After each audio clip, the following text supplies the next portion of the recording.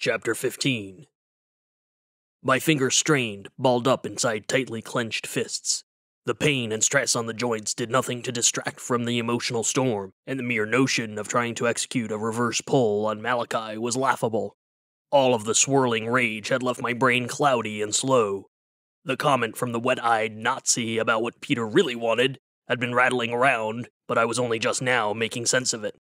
The Nazi fucks had come for Josephine, but the reference librarian was just a means to an end. What Peter really wanted was... What did this Peter fuck really want? Why was Josephine a pawn in whatever game this twat was playing? And why the fuck? How the fuck had Malachi joined forces with the Sons of the Golden Future? You have a lot of questions, don't you, baby brother? Malachi asked, his eyes sparkling with something twisted and devious. Yeah, sure. We could fill a podcast and a subsequent Netflix series with all the questions I had. But I didn't feel like telling him that. Nah, I said, just wondering when we're gonna get this over with. Malachi spread his arms, ever the motherfucking saint. I stand ready when you are. Ah, fuck it. I threw my arm up to swing the first punch, and immediately pivoted sideways to clock one of the shitheads on my left. I was lucky, and he didn't see it coming. I heard his jaw crack before he crumpled to the ground. That was 2. The remaining 4 Nazis launched themselves in a flurry. One tackled me in the gut as another threw punches at my face. The other 2 piled on as Malachi stood back and watched. The weight of the last 2 pushed me to my knees.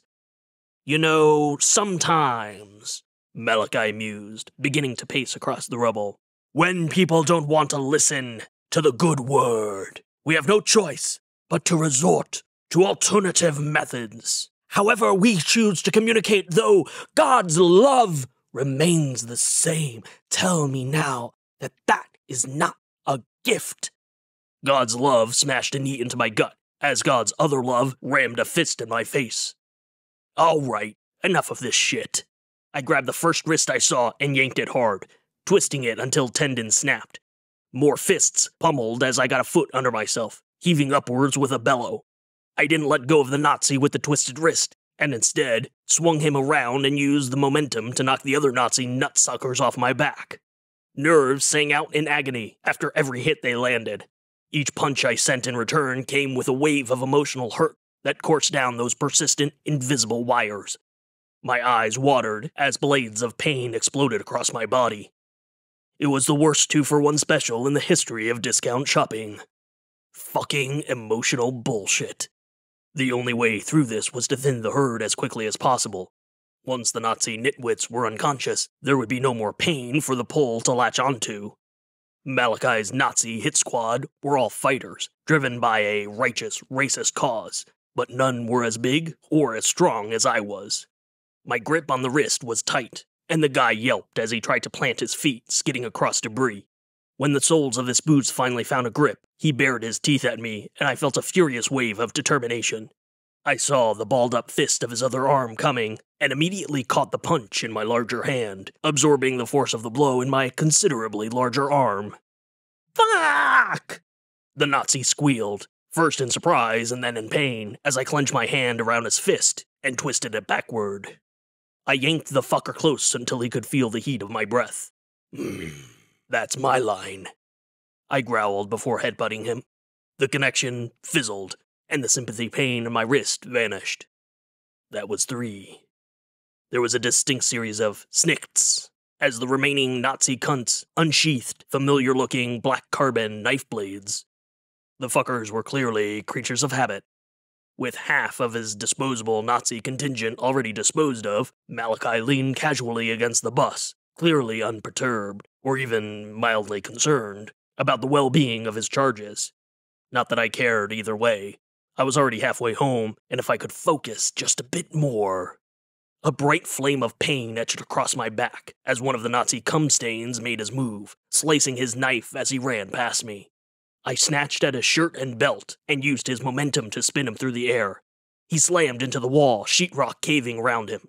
He immediately pushed himself back to his feet, shaking off the dust. This one was tougher than he looked.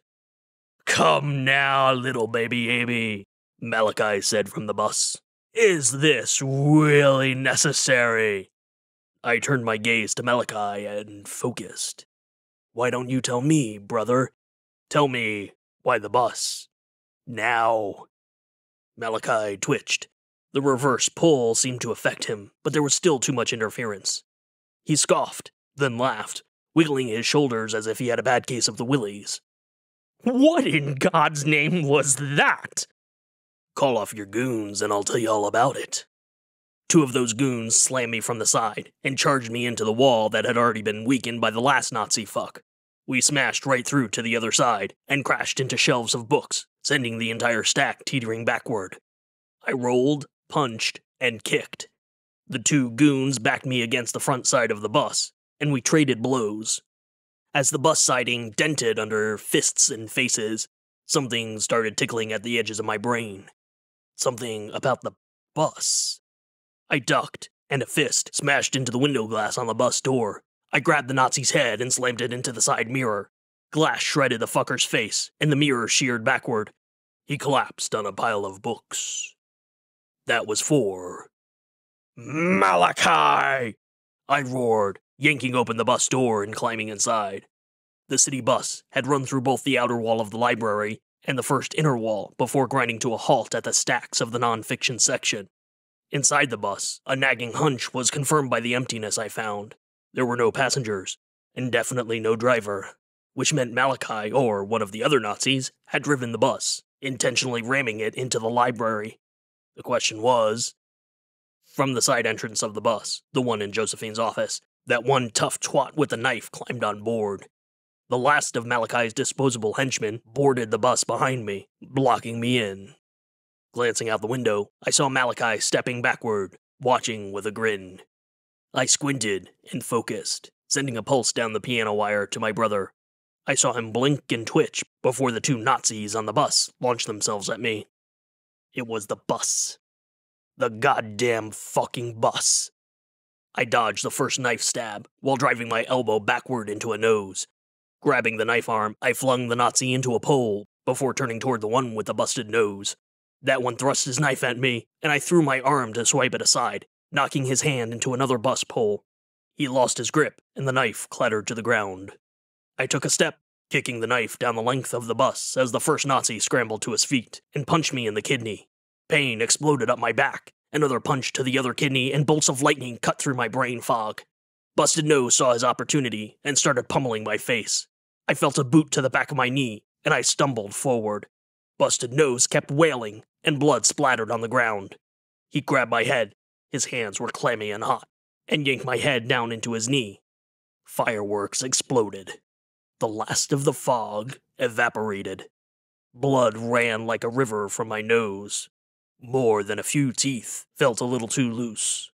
But the clarity, beautiful motherfucking clarity, was finally shining through. Fuck trying to bend Malachi with a reverse pull. These two idiots would be way easier. The two Nazi assholes stepped back to study their work. And here I thought Big Bad Abraham Owens was actually some kind of tough guy, Busted Nose sneered. I chuckled, spitting blood and what was probably a tooth fragment, if not the whole tooth. The connections to both of the fuckers vibrated loud in my chest, and my chuckle expanded into a full-on belly laugh, mirroring Busted Nose's psychotic amusement. Suddenly, he wasn't amused anymore. Hesitant, still confident, but suddenly less so. I fixed a bulging-eye gaze on him and focused. "The boss," I growled, a bloody spit bubble falling from my mouth. Busted Nose hesitated again as the vibration went down the wire in the opposite direction. He swallowed hard, and then said in a small voice, "It was like a missile, a red-deck-guided missile. At least, that's what Malachi called it." "Bobby!" In a flash, I spun on my knees and bounced to my feet, ramming my fist into the other Nazi cunt. Blood exploded around my knuckles, and I had no idea how much of it was mine or the Nazis. I hit him again, and felt the piano wire pulse with abject fear before snapping away. That was 5. "Boys!" Malachi commanded. From his perspective outside the bus, Malachi couldn't see exactly what was happening. He was starting to sound more than a little nervous, Good. The bus, I said again, turning my focus back to Busted Nose, sweat pricking across my skull as I strained that invisible muscle. He stumbled backward as the vibrations hit him even stronger this time. He grabbed the pole as he sank to a bench. We knew it would cause enough damage, and if we didn't get her with the bus, the strike team would finish the job. I stepped right up to Busted Nose. This was all to kill Josephine Watson. Tears began spilling from his eyes. He knew exactly what I was going to do to him, because that's how the pull worked when reversed. She didn't mean anything, man. She was just another dirty nigger. The connective line snapped somewhere between the punch that drove his busted nose into his skull and when I hurled the fuck through the bus window. Glass exploded, and his body hit the ground, tumbling like a rag doll before coming to a stop at Malachi's feet. That was 6. No one left, but Malachi the Mad.